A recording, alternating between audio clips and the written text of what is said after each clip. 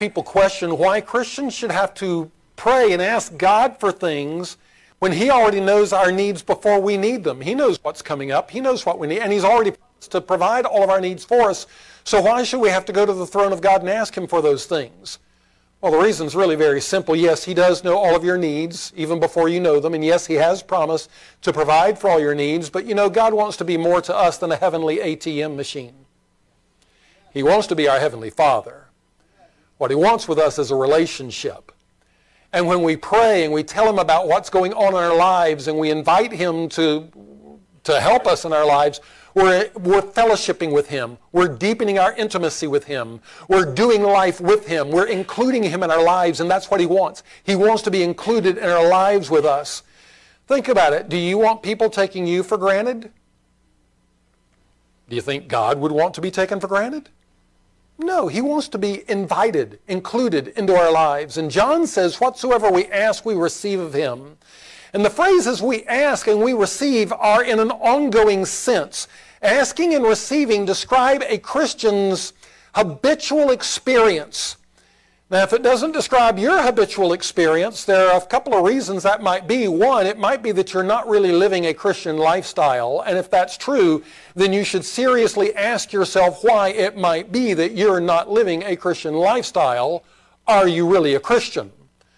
But another reason could be that you're just not asking. You know, the Bible says you have not because you ask not. Are you asking Him for things? Another reason is you're not requesting things that are in His will. God, give me $1 million so I never have to work another day in my life. No, that wouldn't be good for you.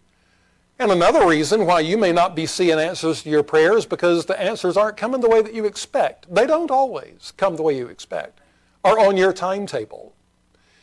But He also says in verse 22 that we receive from Him because we keep His commandments and do those things that are pleasing in His sight. Now, this isn't a condition to having our prayers answered. He doesn't say if we keep His commandments. It's a description of God's children. Throughout this book, He's constantly reaffirming that God's children are the ones who do keep His commandments and do those things that are pleasing in His sight. Answered prayer isn't a reward that you have to earn. It's based on an unconditional relationship that you have with God through His Son, Jesus Christ. And this relationship is what transforms us into the kind of people whose prayers God would answer. And this is no different from a loving Heavenly Father answering the prayers of His own children within reason, you know, according to His will. So He isn't saying God will answer our prayers if we keep doing certain things. He says that He answers them because we're His children, which keeping His commandments and living as He pleases demonstrates. We don't keep His commandments to get things from Him. We do it because we've got a new nature that's been born inside of us ever since we repented of our sins and believed the gospel. Galatians 4:6 says, because ye are sons, God hath sent forth the Spirit of His Son into your hearts, whereby we cry, Abba, Father. We're able to call Him Father because of the Spirit of God that now dwells in the hearts of all of His children. And this harmony between our spirit and God's Spirit grows over time, and our confidence in prayer grows with it.